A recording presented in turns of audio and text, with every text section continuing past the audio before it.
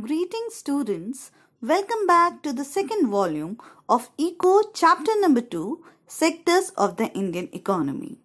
In the previous podcast, we discussed about the two terms sectors and economic activities, and we did the first type of classification of sectors on the basis of nature of economic activities. In today's session, we will be discussing about historical changes in the sectors and reasons behind the rising importance of the tertiary sector. In today's session, we will be discussing about the historical changes that have taken place in the sectors of the economy in the developed countries. The history of developed countries reveals a general pattern of development in their economic structure. First, primary sectors predominantly contributed to GDP and held most of the employment.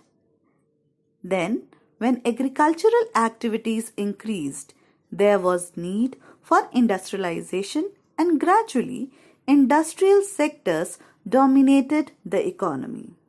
Much of the workers shifted to industrial sector, but agricultural productivity did not hamper as industrial sector produced farm equipments, fertilizers, etc. that can increase the productivity.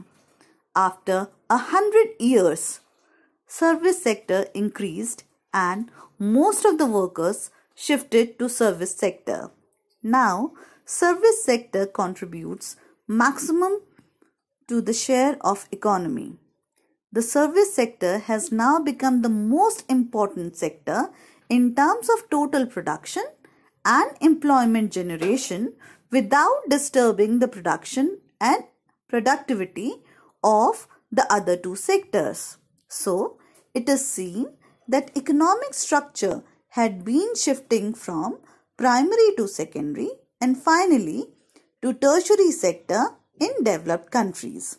Similarly, almost all the developing countries are following the same path but maybe in different pace.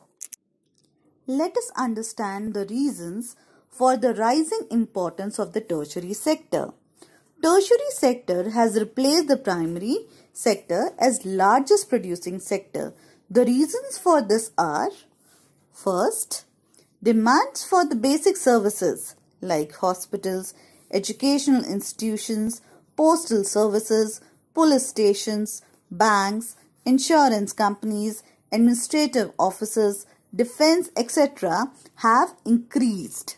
Secondly, greater development in primary and secondary sector has induced demand for service sector growth like transport, trade, storage, etc. Thirdly, with the rise in income, certain services are demanded like tourism, shopping, private hospitals, professional training, etc., which enhanced service sector. Lastly, due to globalization, certain new services have entered Indian market like information technology and communication technology, which have become important and essential. However, not all service sector is growing equally.